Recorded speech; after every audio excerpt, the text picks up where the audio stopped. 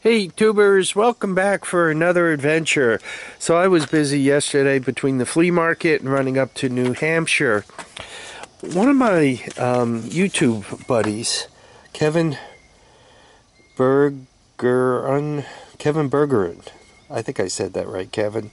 Anyway, Kevin Bergeron is a friend of this channel, a friend from YouTube, and he is downsizing.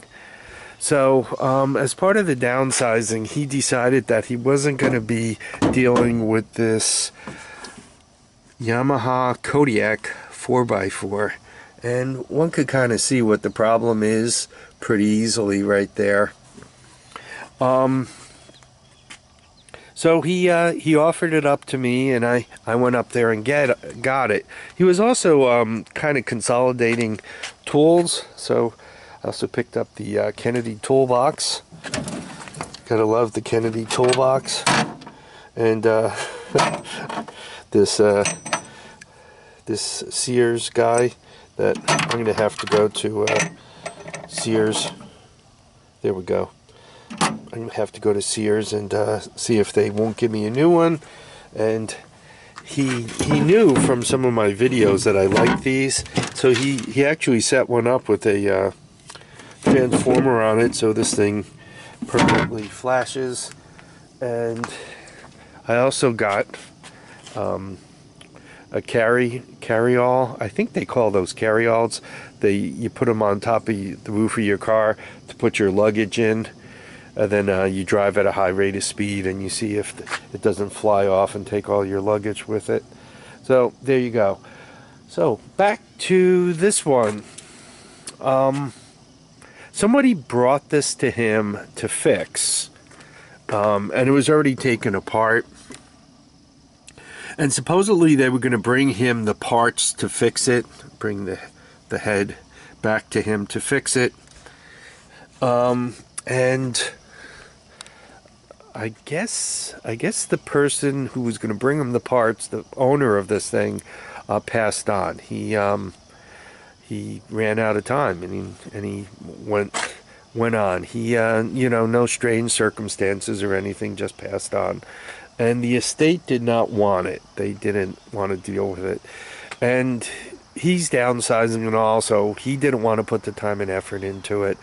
So once again, he offered it up to me, and now it's part of my hoard. So you can see it's complete with the plastic and lights and so forth. Came with a spare set of plastics.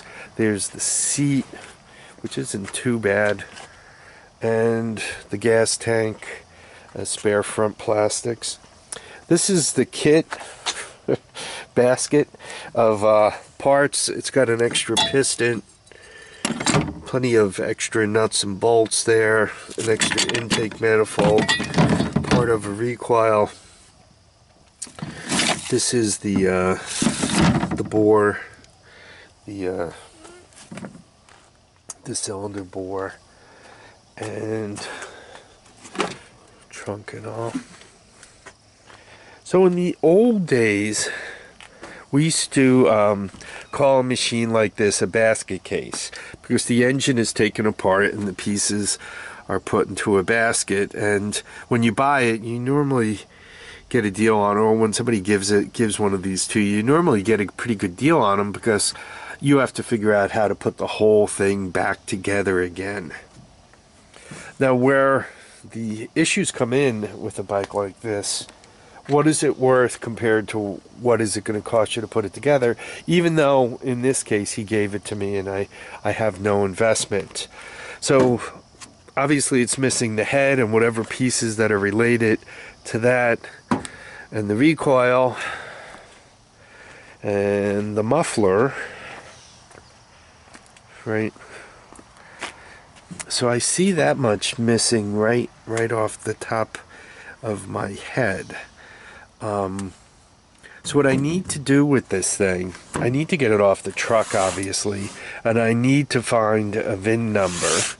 And once I have the VIN number, then I could start looking into the availability of parts, right, and getting a manual. Now, I've I've really not had great luck at putting these together after such a situation. I've had buddies who've had pretty good luck, but they're two-wheel drive, chain drive, and you buy a whole motor and put it on. And there's not much challenge to that. I mean, really fixing what's here is where the challenge lies. So the way I'm going to do it is, once it's off and I determine some kind of availability of parts, I'm going to get the owner's manual and sit down and kind of go through these nuts and bolts and figure out what I have and what I need. What it looks like I need, I definitely need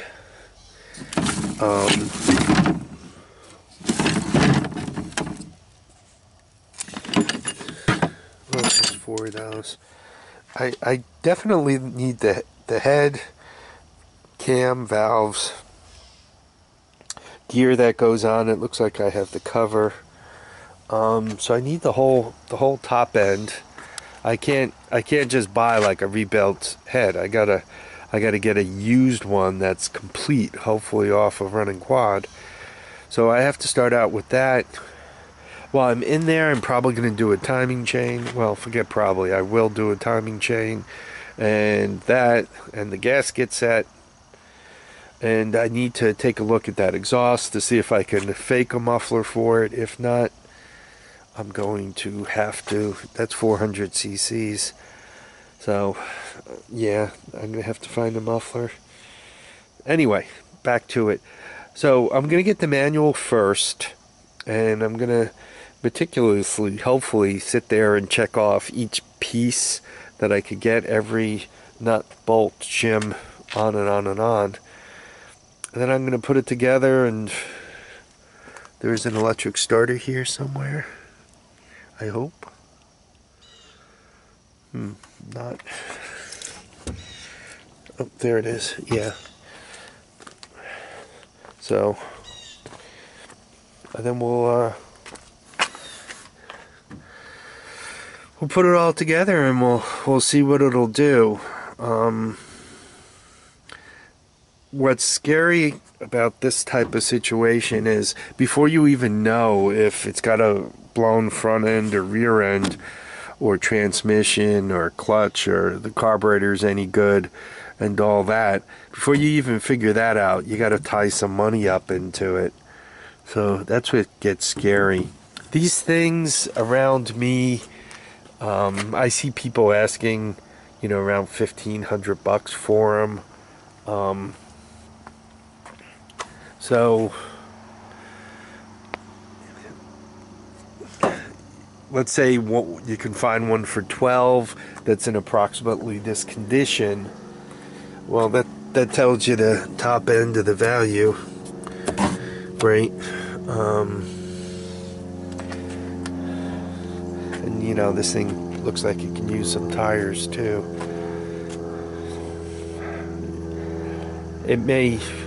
It could be when I'm done listing everything else, where it gets hard to justify doing the work. It'd be a shame, because in its day this was a nice quad. Just a couple of things, if I may ask. If anybody has one of these out there, if they could tell me. I have no experience with the Kodiak 4x4. I mean, is it a nice quad? Do you high, low, and reverse, and then it's